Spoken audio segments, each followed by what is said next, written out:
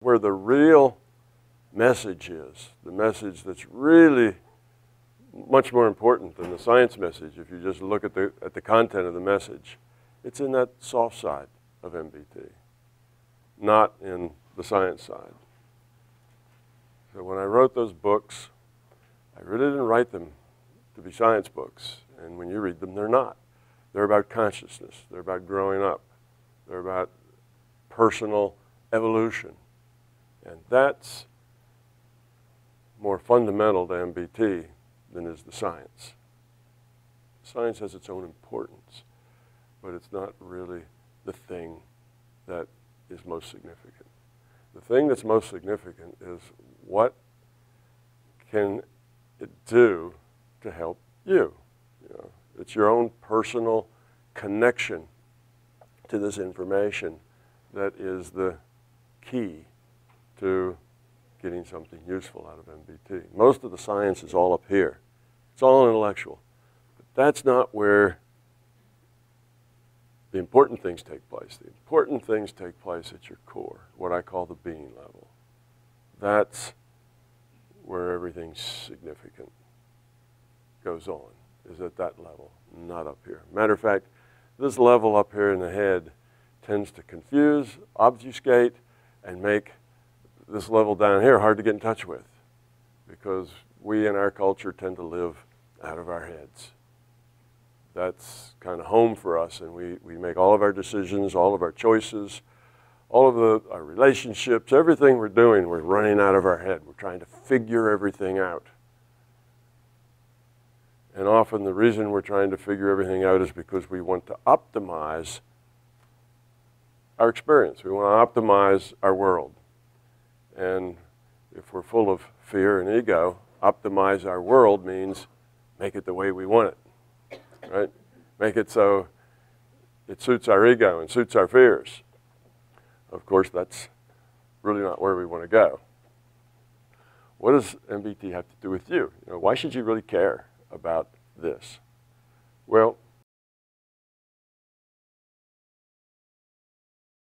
there's really a whole bunch of reasons for that. One is it will help you find direction.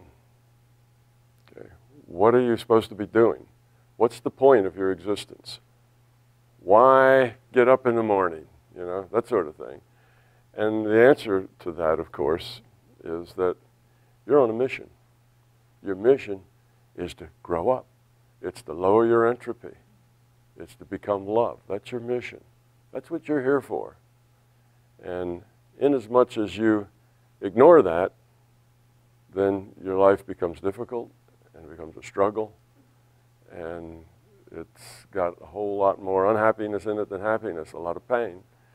Inasmuch as you realize that's your mission and you work on it, life begins to get interesting and exciting, and stuff starts to happen, and you have a lot more happiness and joy than you have, you know, misery and pain. So that sounds like, you know, the carrot and the stick, right? The carrot says, you know, work on these things and life will be good, or life will get better. Ignore these things and, you know, it will get worse. So that's kind of an important thing to know. So why are you here? And how does this reality work? How do you interact with it? How do you grow up? What's the strategy? What's the prescription? Everybody would like to have a prescription. You know, in a few words, I could just tell you, oh, just be. Just go and be. Live out of your being level and try to find a lesson in everything. That's it, we're done. You know, that's the whole prescription. But of course, that doesn't help too many people because that's too up in the air and too abstract and it's not too personal. And people will nod their head to that, but they really don't know how to, you know, action on it, what to do with it. So we'll get a little more specific here about the things that you can do and how to approach it and really what we're trying to accomplish. You should understand that you and everybody else, all the other consciousnesses on this planet, create, in many ways, the reality that we have here. The reality we live in, And that's kind of a sad thought, isn't it? The reality that we live in, with all of its meanness, with all of its greed, with all of its, arrogance, with all of its abusiveness, that's what we created. That's our reality. That's a good reflection of who we are as humanity. If you look around the world and see, what's going on, what's the quality of life out there, that's what we've created. That's ours. That represents us on average. Yeah, like I say, not a happy thought, but that's just the way it is. Well, if we create it, we can make it better. That is a happy thought. We can make it better. Now, how do we make it better? Well, most of us would like to go out and change those things that we know are bad. Oh, well, this person is a real arrogant person. He shouldn't be in any power, and this person shouldn't be the head of that corporation because they just rip people off. And, we could just change the pieces around on the board. Everything would get a lot better. We could, if we had that sort of power, that we could go out and manipulate the world to make it a kinder, gentler place. But unfortunately, that wouldn't help. In the long run, it would go right back to the way it was because we'd still all be right the way we were, and we'd create this reality, and we'd put it right back just the way it was, no matter who you put at the top. If you found the kindest, lovingest, most generous people who had big ideas and you made them in charge of everything, eventually it'd just go back the way it was. That doesn't cause any permanent change. So that's not the answer. It's not going out there and manipulating the world to make it better, changing things. What that's doing is working on the symptoms. The symptoms are that people are mean-spirited. They don't cooperate. They don't care about others. They care about themselves. See, we see that, and we see all the symptoms of that, but we don't see we don't really pay attention to the root cause of that. And the root cause of that is inside each and every one of us. It's who we are. So changing the world, saving the world even, if you like, isn't a matter of manipulating it and making it more the way we know that it would be better. It doesn't work. The only thing that we can really change that makes a difference, a real difference, is ourselves. That's it. You can't change anybody else. You can only change yourself. But don't underestimate that. That's a lot of power. That's a lot of power. If you change yourself, if you grow up, if you get rid of your fear, that will change all the people you interact with. That will make a difference. We're passing information back and forth between us all the time. We're all netted. We're all in this consciousness net. All consciousness is netted together. And when you are fearless, when you don't have the ego and the fear driving you, that rubs off on other people. It makes them, when they're around you, it pulls them up a little bit. Just like if you're around people who are just miserable and negative and so on, it kind of drags you down a little bit. It works both ways. So if there's enough of us pulling up instead of dragging down, then we'll have a major change. So the first thing, of course, is to realize that your reason to be here is to grow up. Okay, that gives you incentive. The second is to see that you're responsible for you, and you don't need to change your neighbor. You don't need to change the other people and make them act better. You just need to change yourself. And when you change yourself, it only is going to improve you if you change yourself at the being level. This is not about learning things at the intellectual level. Okay? You can read all the books and, get all the information and not really learn a thing. That's the difference between, what do they say, what is it, talk the talk or walk the talk? You can talk about it, you can intellectually interact with it, you can say all the right things, and you can sound very learned and grown up, but that doesn't make you learned and grown up. That's acting, not being. And what we're about here is being and growing ourselves up, changing ourselves at the being level. That's what's significant. And when we do that, we actually become somebody else. When you change at the being level, you're no longer who you were. You're a different person than you were. That's a big difference than just thinking different thoughts.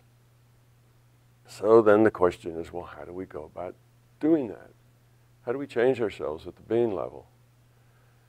Well, the thing that we have to do, the thing that makes a being level a being of love or a being of fear, is that fear. It's not that you have to learn how to love. You have to get rid of the fear. When you get rid of the fear and the ego, you've succeeded. You will become love, you see. So it's not something you have to go out and grab and take into you. It's something you have to get rid of that's already in you. So in a way, that should make it easier. You've got all the tools you need inside. It's not that you have to go out and find better tools or find a better way of behaving. It's not about behaving.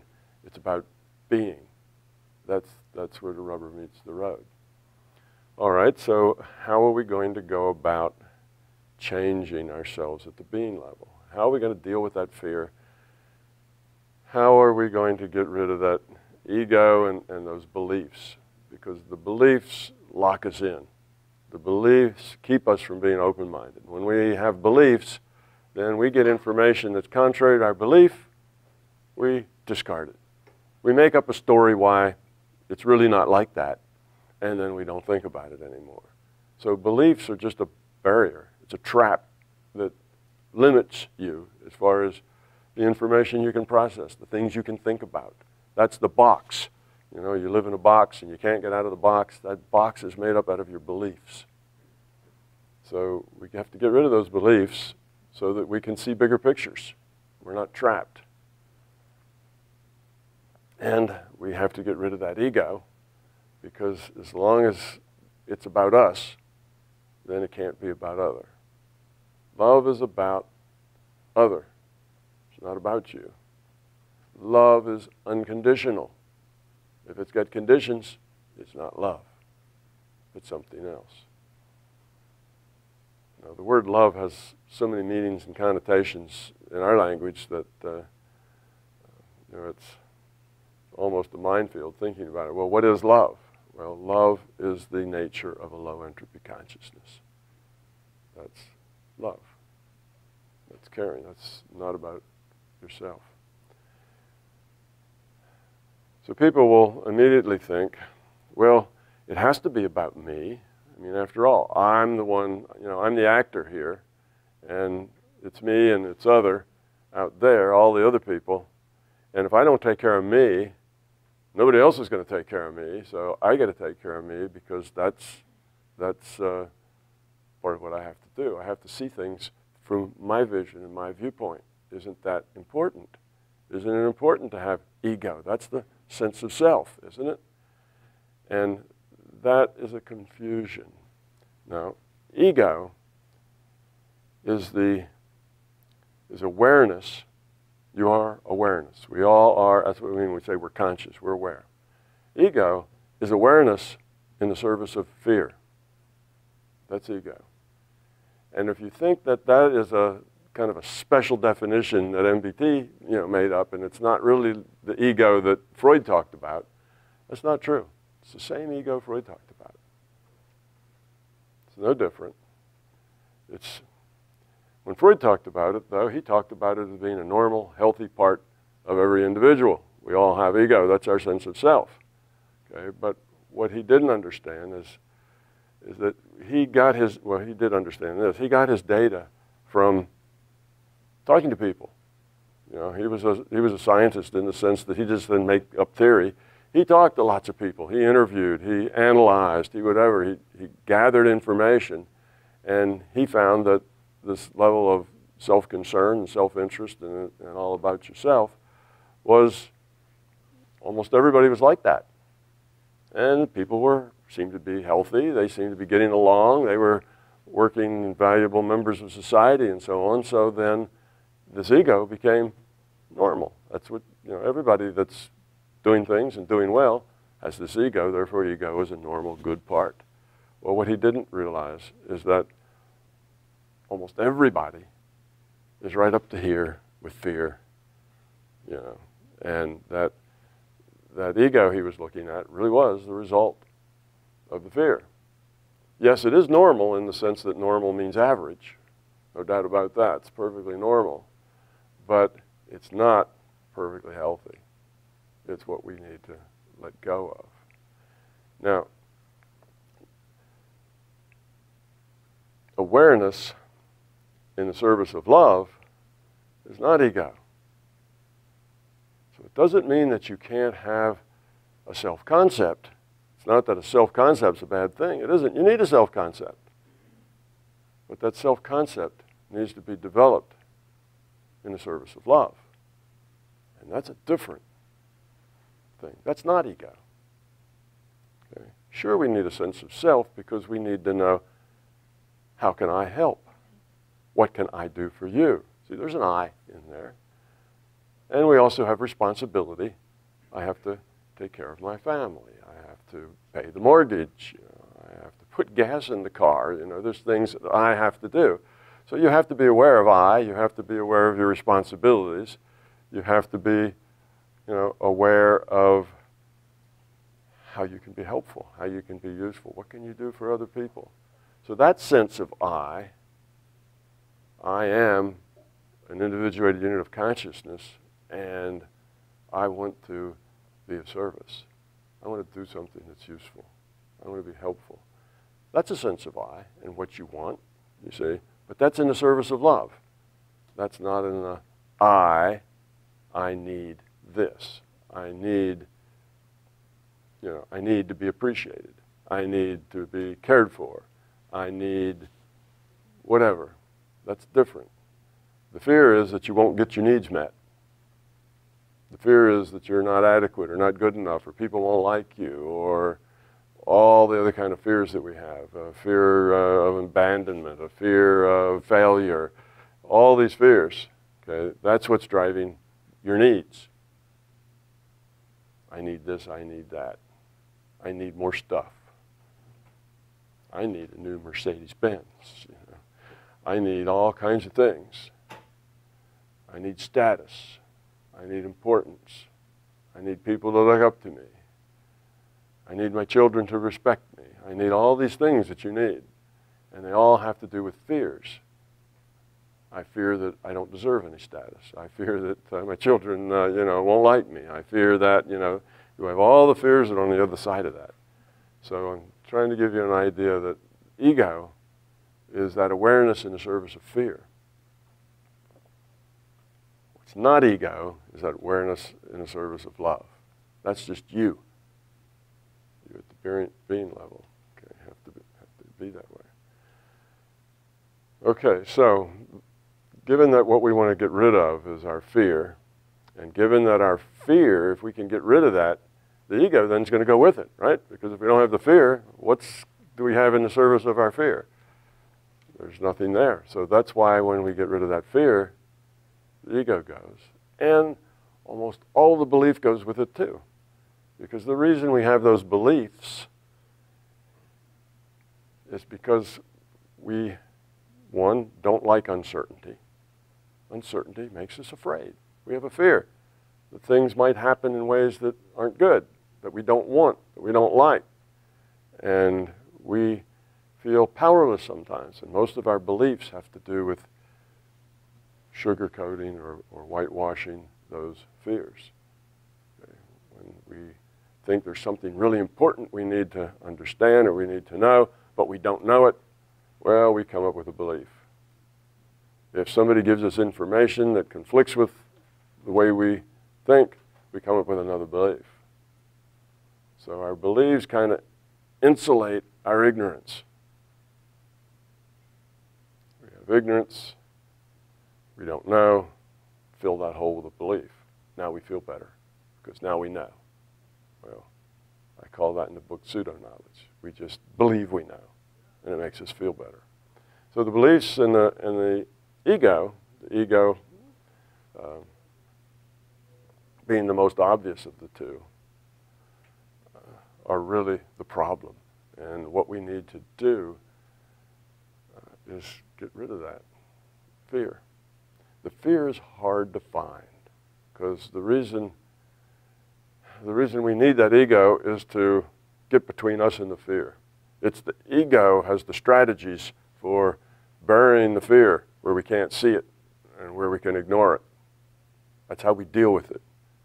We deal with that fear by pretending it isn't there, or pretending that it's not scary, pretending that it doesn't bother us. And when we have strategies to deal with that. So strategies can be all sorts of different things.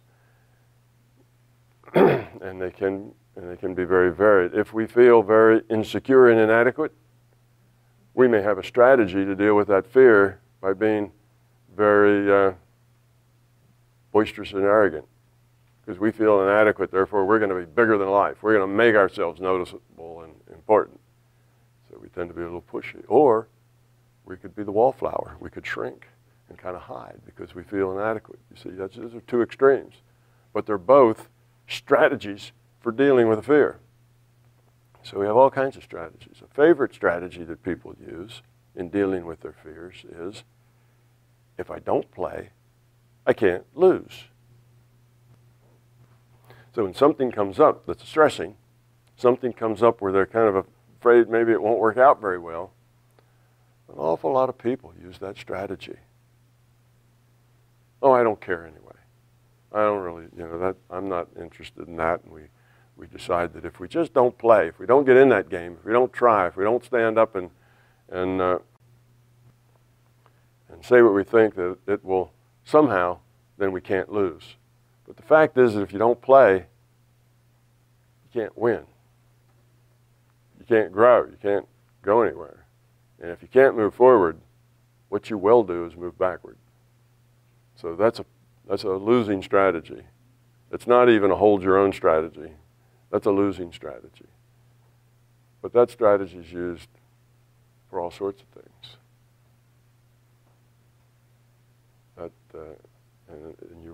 If you think about it, you'll probably find that you use that strategy on a lot of things. We're not aware of our fears. They hide because we hide them with our ego. But our ego, that's really easy to see. That's there, right on the surface where we can grab hold of it and look at it. And our beliefs are also hard to see. We don't know what we believe. We have no idea, because these aren't beliefs that we sat down and memorized and learned. They're beliefs that just got into us by osmosis, by convenience, by making us feel better. So they're not something we intellectually did. It just happens to us, and we take them on. Beliefs are hard, but the ego's easy. How do you find ego? Just look at your feelings. Look at your emotions. If you feel unhappy, if you feel angry, if you feel upset, if you feel anxious, all of the things that we see as negatives. If you feel irritated, that's because of ego. You can take that feeling and you can trace that feeling back to a fear. Why am I angry? Well, I'm angry because she said this and that's just not fair, so I'm angry. Well, what's the fear behind that? No, you're not angry because of what she said. You choose to be angry because of what she said. Number one, take responsibility for how you feel. Nobody makes you angry. You choose to be angry. Nobody makes you upset. Nobody makes you anxious. Nobody irritates you. You choose those things in a reaction to something else, but it's your choice. You don't have to be angry. You see, you could be different. So step one, I guess, in this process of pinpointing your fear is take responsibility for your feelings. And if your feelings are negative, if your feelings aren't positive, if your life isn't a life of joy and satisfaction, then you've got fear. Because when you get rid of the fear, your life will be joy and satisfaction, primarily. That'll be your life. It'll be great. It'll be fun, and every day will just be better than the next, and you'll have a lot of joy in your life. And if that's not the way you feel now, then you have fear. Well, look at those times that you feel negative. Look at the times you feel upset. Why are you upset? I am upset because I wasn't appreciated. Somebody said something that was rude to me. All right, well, what's the fear there? The fear there is, well, if I wasn't appreciated, the fear is of not being appreciated, but the deeper fear is of not being loved, not being thought well of, not being thought to be important or significant, or it's that sort of stuff. In other words, it goes back to a fear of failure, a fear of inadequacy. These are fears that most of us have. So you find that negative feeling, and probably most of you aren't going to stand up and say, my life is just joy and happiness and satisfaction. That's my life. You know, very few people are like that. And most of you could probably say, yeah, I've had a feeling and an emotion in the last week that probably was negative. And most of us actually could say, I've had a feeling in the last hour that was probably negative. And when you're at work, during the workday, you could probably say, I've had a feeling in the last 2 minutes that's been negative. Whenever there's any angst, oh no, that's awful. How can they do that? Yeah, you see, now we're trying to make it all about them. They make me feel angry. You know, how could they do that to me? Why don't they see the truth that I see? That's all ego. And we act like that and feel like that all the time, every day, almost every minute of every day, which means we are being pushed around in our daily choices and interactions and relationships by our fear. And that's why we struggle. That's why we're not full of peace and joy and happiness and satisfaction, because we're being pushed around by our fears all the time. We're making these choices, thinking these thoughts, choosing to be angry because we have fear, choosing to be upset because of our fear, you know, choosing frustration. So it's us that needs to change. We need to start making better choices. We need to choose to be happy, you know. So this is what MBT has to do with you, you know. So what does this have to do with me, and why should I care? It's because this affects all the rest of your life. It determines the quality of your life. It determines your relationships. So your relationships are, for most of us, where the rubber meets the road most effectively. It's in those relationships, because those are the things that are up close and personal in our life. Relationships are probably where we learn and have the most opportunity to learn to grow up. It's in our connections with other people. And all sorts of relationships. You know, it's not just romantic relationships, although that's a big one. It's also relationships with your children, with your parents, with your boss, with your coworkers. It's all these relationships. That's where all those feelings that are negative comes from, right? It comes from all those relationships. That's the point. We don't go out and look at a tree and get angry. You know, it's other people make us angry. It's those relationships. Well, that's because what we're here to do is make choices toward love. Well, that has to do with relationship. It has to do with people. It doesn't have to do with rocks and trees. It has to do with people. So it's in our relationships with people is where the rubber meets the road. And instead of approaching life in, how can I manipulate this situation to be the way I want it? How can I make this come out the way I want it? How can I make those people like me? How can I get my boss to give me a promotion?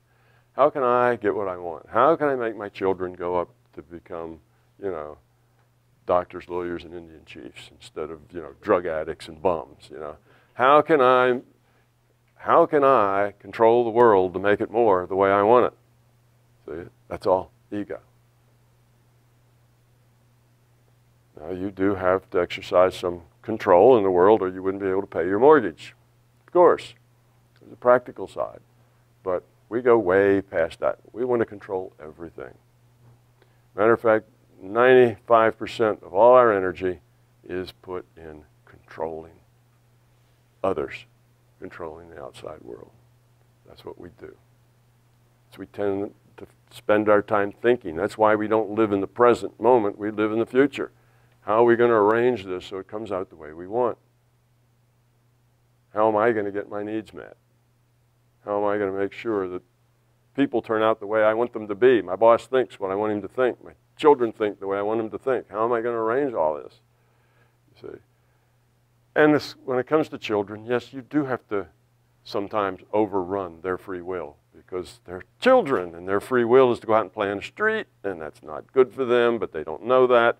So with children, it's a little different. You do have to overrun their free will sometimes. It's not true with adults. Even very young adults, that's not true. You have to let them be. So here's a very simple step to help you focus better on finding your ego and dealing with it, is to let go of control. Stop trying to control everything. That means mostly get out of your head. Don't try to figure everything out and then make a smart move that makes things happen the way you want. You see, that's not really what you want to do. A better idea, now that's okay. I'm not saying never do that. I'm saying that just shouldn't dominate your life and dominate your relationships. Sometimes you do have to make a smart move. Sometimes you do need to manipulate a situation. I'm not saying that these things are never do. I'm saying don't just run your life that way unknowingly. A better way to be is things happen. And they just happen because they happen. They happen because of the way you are and the way other people are. Sometimes it's random. It just happens that way. Okay? And you get to deal with it. So you see life this way instead of, well, there's this world out here and I need to control it as best I can to make it the way I know it should be, that would be best. Instead, you say, stuff happens, and I have to deal with it. I'm going to make sure that the way I deal with it is with love, is with caring, is with respect. That's the way I'm going to deal with it. So I'm going to control how I deal with it. I'm not going to try to control what happens. I'm just going to put my focus on how to deal with it. You see, that's a different, it's just a shift in where you're looking. Instead of looking there in the future of trying to control what's going to happen, you're looking in the now of how am I going to deal with it? And make that choice the best choice. So now if somebody's rude to you, you go, how am I going to deal with that? What's the best way to deal with that rudeness? Should I get angry? You know, should I reach out and slap them for that? You know, scream, holler, get mad, get even? You know, what's the best way to deal with that? What's the low entropy choice here? You know, what's the choice that's about them? You see, and suddenly all those negative things drop out because they're obviously all bad choices. It just makes it worse. Makes everything worse when you do those negative things. The way it makes it better is when you do things because they're done out of caring. Caring for that person that made you angry. Caring for, you know, whatever there is to care for out there. Okay, so that's one thing. Stop looking at the future and how you can make it work for you, because that's all about you, and just let stuff happen. So now when somebody comes up and they're rude, you don't take it personally and say, oh, that's about me. And it's unfair because, see, it's not about you. It's about them. Their rude is about them. The way you react to that is about you. You see? We tend to get that backwards. They're rude, and we immediately take it personally. It's about us, and it makes us angry. because we don't deserve that. That isn't fair to us. So their rudeness suddenly becomes our problem. Well, don't take on somebody else's problem. Their rudeness is their problem, and they will need to get rid of that fear that created that rudeness themselves. That's not your job to fix them. It's not your job to explain to them why they shouldn't be rude to you. They just are the way they are. Accept that and deal with it.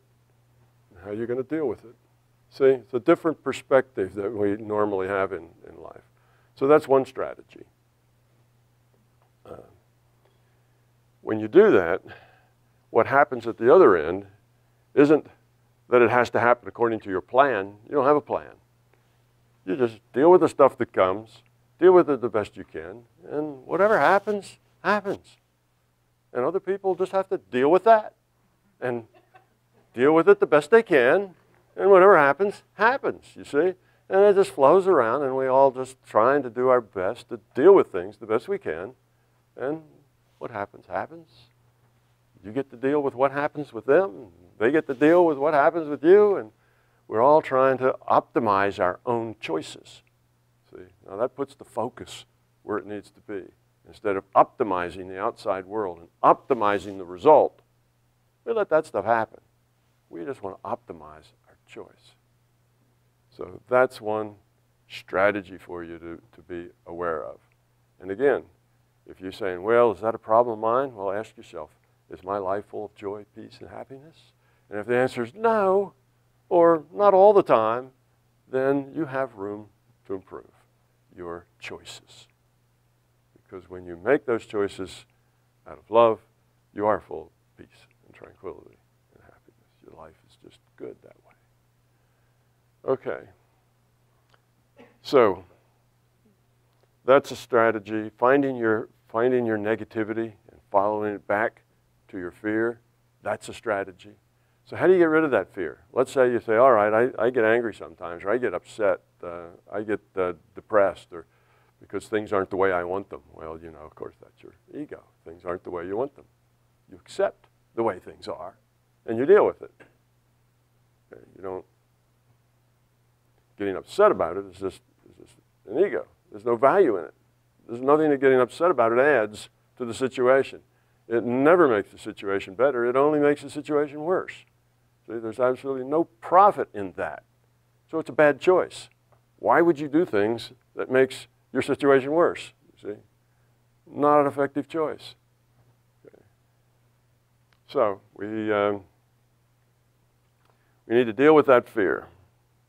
We've found ourselves getting angry, and we realize that it's a fear of not being treated the way we want to be treated. Well, then we have to find out, why do we need to be treated that way? And we work it on back, and it'll come back to some sort of fear. And it really doesn't matter so much where that fear originally came from. If you want to, you can trace that back and say, oh, yeah, I remember. The reason I'm afraid of dogs is, you know, a big dog scared me once, and now I'm afraid of dogs. Or my mother used to beat me with a fly swatter, and now I'm afraid of fly swatters or something. You can trace things back to a childhood, usually, and you can find roots of those fears in experiences, typically. But that's really not that important. You don't have to go back and dig up those roots and say, oh, it was my mom or my dad, or, you know, the accident I had when I was 12, or that sort of thing. That may make you feel better, but mostly all that does is give you justification for it. So that you stop blaming yourself, now you can blame somebody else. Well, blame is not useful. It's another one of those negative emotions. So it really doesn't matter. We don't need to have somebody else to blame other than ourselves. We need to just stop blaming ourselves to begin with. Okay, it's not helpful. It's not effective. So to deal with a fear, the only thing I can tell you to deal with a fear, the only antidote to fear is courage. There is no other antidote to fear. Just courage. You find that fear, and your first inclination will be to excuse it. To say, oh, yeah, well, that's okay. You know, that's understandable. There's nothing wrong with that. But then, of course, once you dig a little deeper, you realize, well, there is something wrong with that. That's affecting the way I'm making choices now in my life in things totally unrelated. So there is something wrong with that. Now you have to have the courage to face that fear, to face it. Now, what I mean by face it, I will say accept it. But by accepting it, I don't mean that you have to learn to like it. By accept it, I mean you have to own it. All right, I am like that. I do have that fear. I do feel inadequate. I do need to have people like me. I do need to get those strokes. Or I get nervous, I get upset if I don't get those, you see.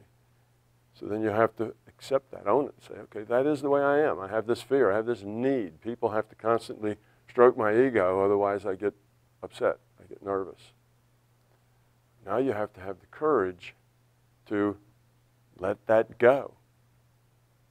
Well, that's hard, because if you let that go, you feel certainly nobody will like you.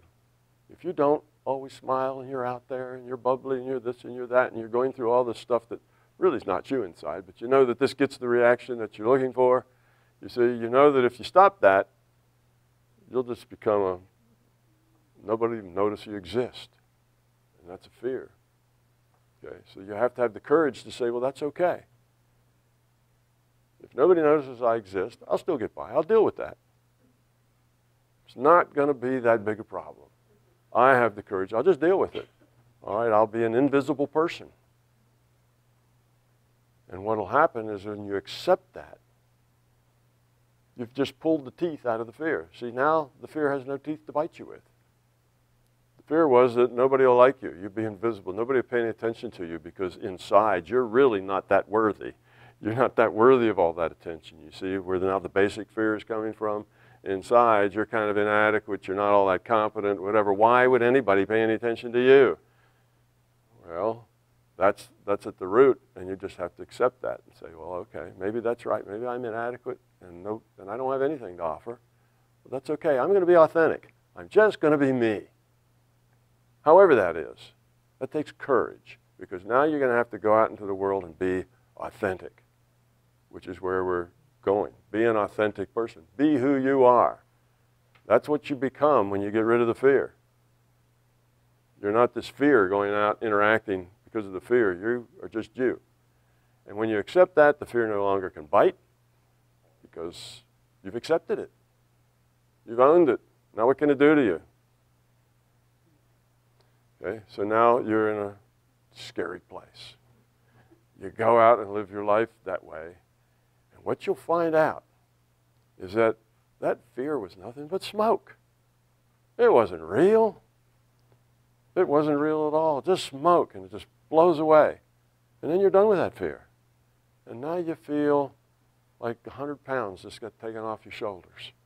You don't have to do all that stuff to get attention and be the one and have the cool joke and, you know, be this and that and dress really well and, you know, all the things that you felt like you needed to do, otherwise nobody would notice you existed. You don't need all that, you see. And that's a big load off because now you can just be you.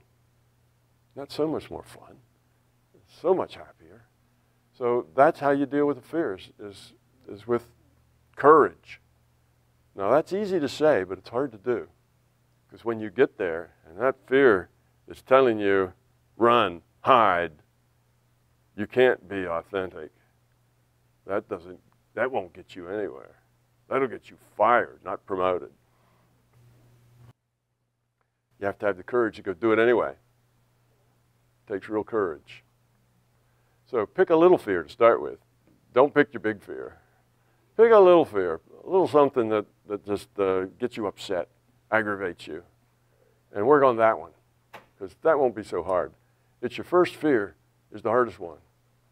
Once you get rid of a significant fear, even if it's small, you'll feel the difference. It is day and night, and you'll feel so much better because that's gone. And now when people say things like that, instead of upsetting you, it's just no negative reaction at all. If anything, you think, I wonder why they feel that way. maybe they don't understand, or maybe I've you know, given them the wrong feeling about what's going on. I should, next, you know, sometime when the situation's changed, I'll see if I can't, you know, do things that'll make that better. See, now you're thinking about how can you make that better for them, instead of, oh no, look what they did to me. So you've changed it around. And you can make it better, because most of these arguments and things have to do with misinformation. People have different viewpoints and different perspectives than you do, and if you see their perspective, well, sometimes their position becomes more understandable. Even if it's wrong, it becomes more understandable, you see. And now you're not quite so upset about it, and maybe you can even help out. So if you're getting my point, this is how you need to change your approach to life. Stop trying to control it. Stop trying to make an outcome. Don't be so goal-oriented, particularly in your relationships. You can be goal-oriented in paying your mortgage, goal-oriented in putting gas in the car, but not so goal-oriented in your dealings with people. Let the people just be who they are and deal with it. Okay, so that's some of what does it have to do with me. Also, you should know that as you grow up, not only does your life get a lot better, but all the people you're in relationship with, their lives get a lot better too. And when the relationships get better, the connections between people get better. You help them change their perspective. Because now when they say something rude to you, and you just smile at them, or you just, well, smile at them may be the wrong thing. If you just don't get angry with that, and then later you try to see what the problem was and fix it or help it or something, you see, you help them let go of that. And pretty soon you'll have them noticing, why was I so rude? You see? Because they're not getting the reaction. It's a game you play. I say something rude, you get upset. Okay, so then you say something rude back to me. And then I say something rude back to you, and now we can have this little fight, and that kind of gives us meaning in life, right? The meaning isn't very nice, but you know, that's how most people gain meaning in their life. It's these tussles and relationships. It's all this stuff going on. And you know, I don't let you run over me, you know, and you don't let me run over you. And we both got this don't tread on me attitude because it's all self-focused. And once you cut that cycle out, the other people are rude and they don't get that back, pretty soon they're thinking, I'm pretty rude, aren't I? Maybe I need to change. Maybe I need to grow up. Because that person's actually a very nice person. And I understand now more their position because they came and talked to me. So I need to clean up my own act, you see. So you affect other people. All the people in your world start to grow up some because you grow up. So you see there's power in changing yourself. It's not just you. It's like, well, how am I going to save the world by changing me? I'm just one person. But you will change 100 other people that you interact with. Even if you don't interact with them much. You're going through a grocery store line and you're paying your bill, and if you are a person who's full of love and caring, the person that's just sitting there ringing up your bill will feel better. It'll make their day better just to check you out of their line. And if they were a little grouchy by the time you leave, and all you did was stand there, maybe chat with them a sentence or two, by the time you leave, they feel better, you see? And you do that all over the place. Everybody that you meet just works that way because of the way we interact. So that's how you save the world, is by getting rid of your fear. It's your job to fix yourself, nobody else's. And it's not your job to fix anybody else. So, let's see. That may have created a whole lot of questions. You know, we do have this ability, which is really a neat ability, to modify future probability. In this virtual reality, there is the past databases and there's the future probable database. And that probable future can be changed somewhat, nudged by our intents. Okay. So we can affect what happens next just by our thoughts. That's how the placebo effect works. You get better just because you think you're going to get better. You have a positive attitude toward getting better. With that positive attitude toward getting better, you actually do get better. Just because you're putting intent into a recovery rather than intent into, oh no, this is so awful, I've got, my liver hurts or something. You put that negative energy into it, it retards your recovery. It makes it worse. You have that positive attitude, I'm going to get better now. I'm starting to feel better already, you see. I'm going to go out and do something. Now you start to heal. You get better with that just because it's positive. So we can modify future probability with our intents. That's how we heal with our minds. We can heal ourselves, we can heal other persons just with our intent. So you need to be careful about your intent. You see, when you're negative and you're feeling miserable and you're upset with people, your intent is negative and miserable. And you help create a negative, miserable reality for yourself. So you see, once you get rid of that fear, you're starting to create a positive, joyful reality for yourself. And a funny thing happens is that once you get rid of that fear, it's almost like you have perfect control. You let go of control altogether. You'll just happily deal with whatever comes in this end. You'll deal with it the best way you can, and whatever happens out there, well, that's the way it is. When you get to that level, you'll find that the stuff that comes in this end is all really nice. It's wonderful. And as you have things to learn and things that you need to figure out or learn or do, they just unravel right in front of you. I really need to learn this. I really need to go there. I need to do these other things. I need to find out of the stuff. And 10 minutes after you say that, somebody walks up and gives you all the information you just asked for. You see, life turns into one of those mysterious series of synchronicities that things drop at your feet just as you need them. You interact with things. You don't have to control anything anymore because everything that comes to you is good. It's wonderful. It's educational. And even the stuff that comes in that's maybe a little ugly or hurts a little, you see the lesson in it. You don't see the pain in it. Because pain, I'll deal with it. See, it's not a big deal.